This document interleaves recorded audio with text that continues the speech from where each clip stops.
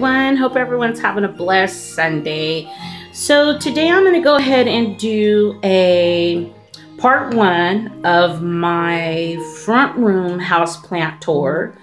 I have to split it up because yes, I am going to go over each plant. I know a lot of times people just want to see the plants, which are nice, but with me, I'm actually filming this for myself as well because I want to see each one and know a little bit about each. So then a year from now, I can watch it and say, okay, hey, I had to do this and do that. And also some people, I actually like watching the videos and seeing people talk about their plants and how they decorate around the plant.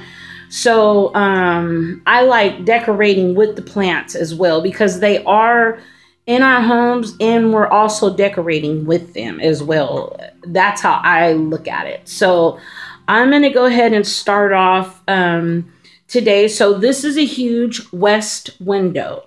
It is, there's a building across from me, but it still doesn't really block. This room gets really, really bright. And I love it. So I do have this, it's a huge window. That's a radiator heater that I do not use for health benefits because the water, heaters in your home, you wonder why hospitals are cold. That's all I could say. So I'm all about health. And so that's turned off. So it's just for decorations. That is turned off. So I'm going to go ahead and start off. This is how my front room looks when I walk in. So I'm walking into the front door. From the front door, this is a 450 square foot apartment with over 100 plus plants, 87 in the front room, and that's counting my air plants. So starting with this beauty, she was in my room.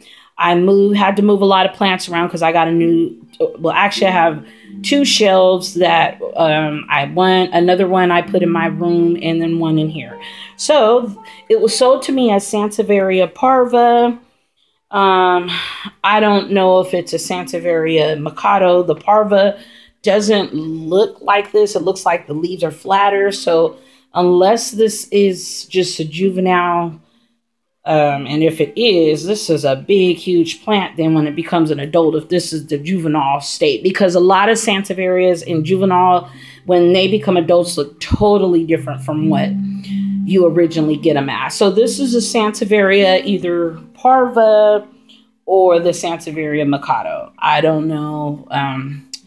I've looked and looked and looked, and they look so much alike that I just don't know. So I won't know, I guess, till I'm a little bit more advanced in houseplants. But I definitely am a Sansevieria collector. So that's one thing I do love. My favorite plant is Sansevieria. So that's that. She's a big girl and wild, but she sits perfectly in this little pot, thrifted pot. She's in her nursery pot, but that's a decorative pot with this little shell with some African vibes, since Sansevierias are from Africa.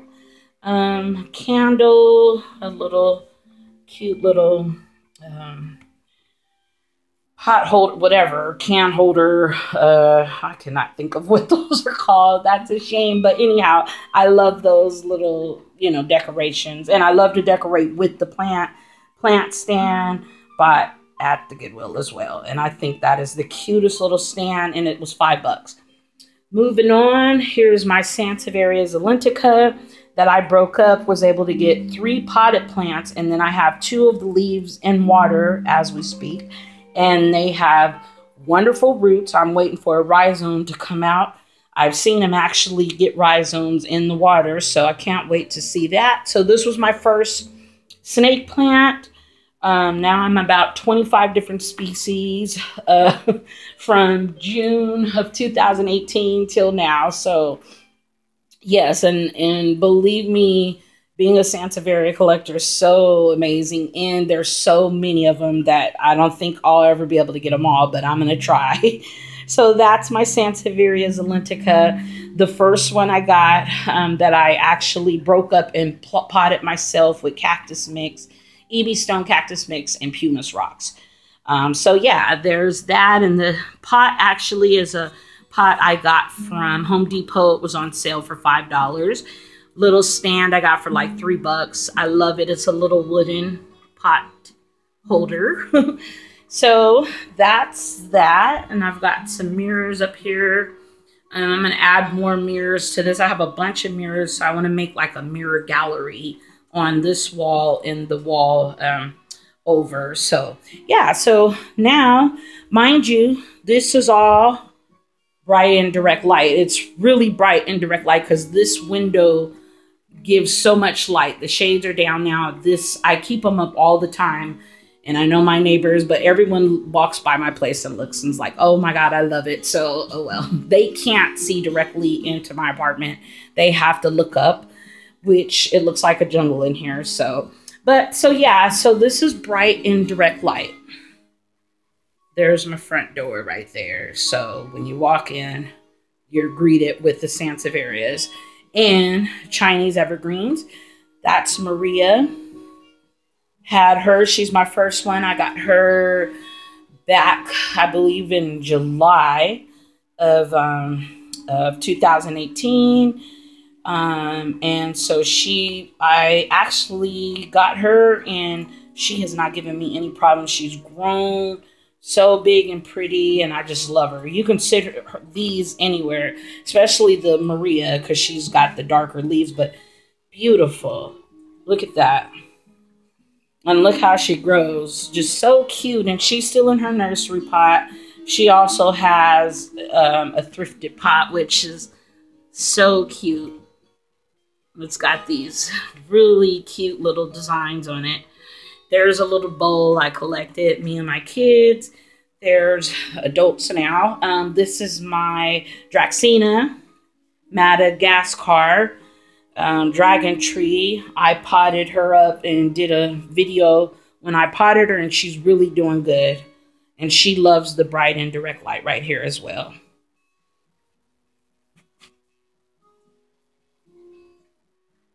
So here we go. Another Chinese evergreen. This is the Siam red Chinese evergreen, Siam and SIAM.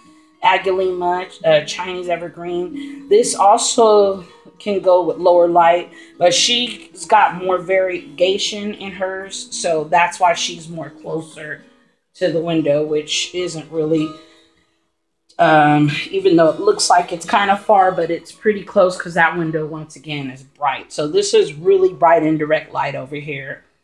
And she's got a bunch of new leaves growing in wintertime. No problem. I love her. She's just so pretty with all the different colors in her leaves. And then there's the shelf. This was in my room, but I moved it in here. It's a little bookshelf, a picture of me when I was younger, which I love that sitting there with me and my kids. I just redid all this, so yeah, so I can't wait to do an updated bedroom tour with the new plants, the new Sansevierias, and a new shelf in there, and the way I decorated. I redid the whole room, which I love it. So yeah, I had to move a lot of stuff around. So that's how this looks. It's these 1, 2, 3, 4, 5 plants right here. So this you would call bright indirect light. You know, lower light, you can still read a newspaper, and you get a good shadow as well when the lights hits over here. So moving on, I'm going to go ahead and get this shelf knocked out, which this is also, I believe this is bright direct light, bright indirect light as well. A little brighter than over here, but it is bright indirect light. So starting with this top, this shelf I did get at IKEA for 14 bucks. I love it. I just love the silver, and it's simple and cheap.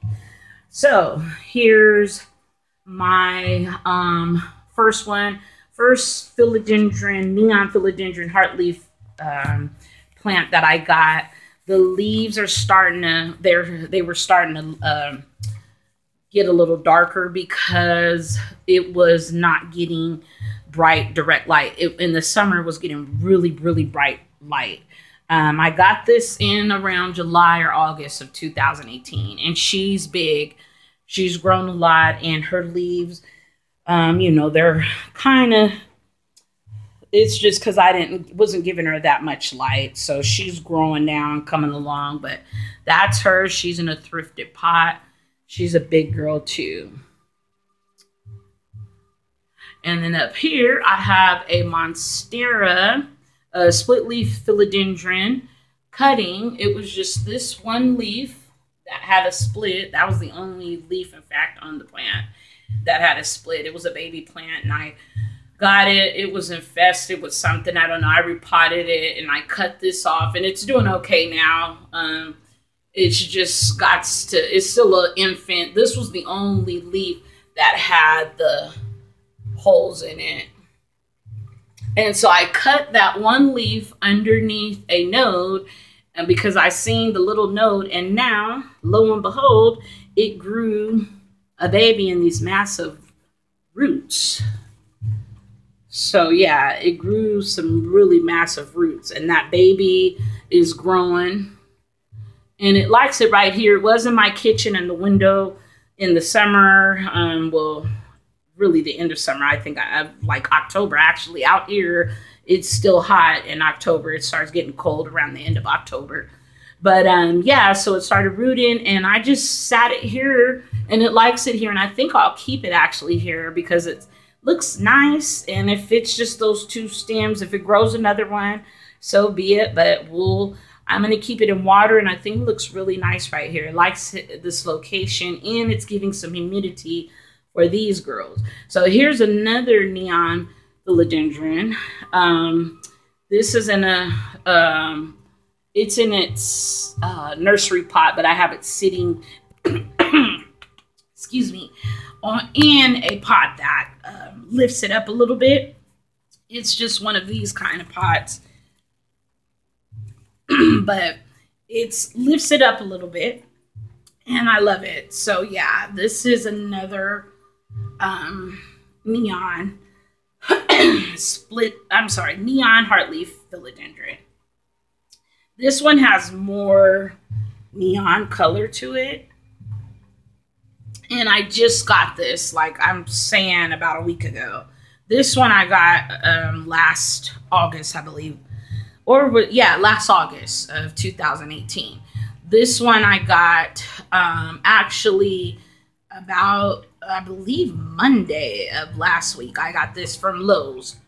So it's still a little, it just has this one long vine, and then there's some other vines as well. So yeah. So this one's a younger one than this girl right here. But yes, I love the neon philodendrons. I love philodendrons, period. They're just so pretty.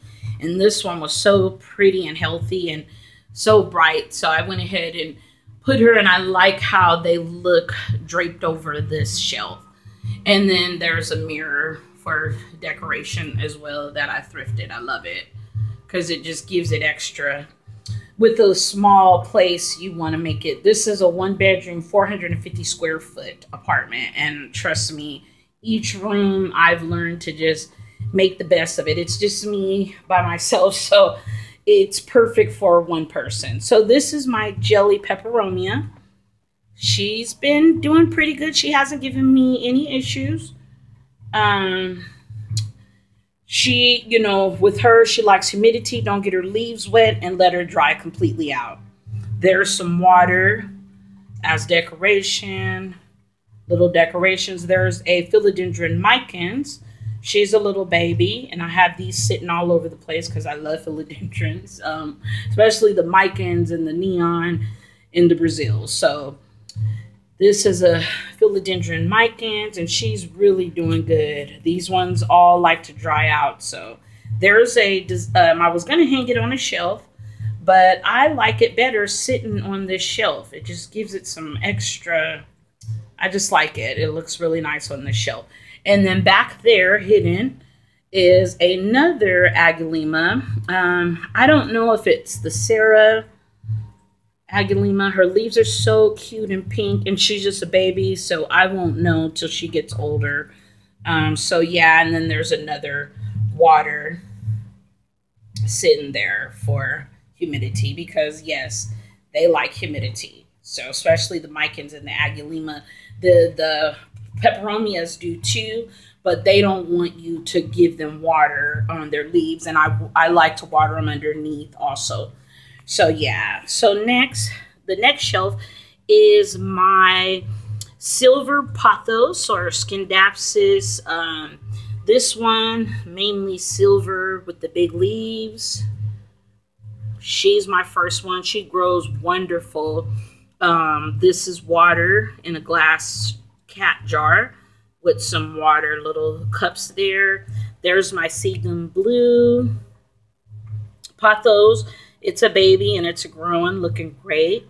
There's a little mushroom, a little deer, and then another Chinese Agulema, Chinese evergreen, the Silver Bay in a white thrifted pot. So the bottom shelf, we got 3 Dracaenas, Jenny Craig. I don't know exactly the middle one, but she's so pretty. These plants are pretty, period, and I love how there's all 3 sitting here. The Janet Craig doesn't get as much respect as she needs because she's so pretty, just solid green. Look at that, like, just beautiful. And then this one's another one that's underrated. This is the Neon Lemon Lime Dracaena, and she's beautiful and doesn't give me any issues. It just grows. You let them dry out also. So I'm going to go ahead and be able to finish this top one, and then I guess I'll have to finish the rest in another video because I'm running out of time here. Sorry. So here is my Florida Beauty Dracaena in a turtle. She's in her nursery pot as well, and I just have her sitting in this cute turtle. Look at the face. Let's see if I can get it. It's smiling. Hi. So yeah, so there's the Florida Beauty Dracaena. There's another Dracaena, the Lucky Bamboo. She's potted in some soil that I did myself. Took her out of a pot that they had her glued in almost with no drainage hole for decoration, I guess. There's a lamp that has a 4000K daylight bulb in it. So they all get that light here. These are all my arrowheads. The berry, the splash with the beautiful little pink splash. She's all over the leaves. There's the pink one, and there's the berry. I'm sorry, Maria Illusion. Syngonium arrowhead plant. And they also have water back there because they also like humidity. These are all tropical plants. On the bottom, and then we'll finish up with this. And this is my little peperomia station. I've got the red Rosso, the little golden peperomia, silver ripple, and I'm sorry, yeah, that's a ripple also, I believe, but the silver ripple, I don't know the name of this one, but that's also a peperomia. There's the parallel peperomia, and there goes the maroon peperomia. That's also a ripple. So these guys, I just leave them alone, let them dry out completely, and have them all sitting under this so they get that light also, which they like filtered light. Their leaves will burn, especially really all of these peperomias, their leaves will burn. So they do have some really good bright indirect light, and they get that light from this daylight bulb. And I keep that on, but I generally keep my blinds up and they all get a bunch of light. So I'm going to go ahead and end with this one, and I'll finish it off on part 2 of my front room tour, because I'm running out of breath and my time is pretty much up. So this is just my first front room tour, and once again I'll give you a quick overview, and so I'll go ahead and continue on. So be looking forward for my part 2 of my end of winter front room houseplant tour. And I hope everyone has a blessed Sunday. Thank you so much for watching my video. Be looking forward to part 2, which will be uploaded next. By tomorrow, I'll have that uploaded. So if it's Monday for you, by Tuesday you'll see it, or you may see it Monday night. So hope everyone has a great day. Thanks a bunch for watching my video. And we'll do one more quick overview of the beauties. There's that shelf.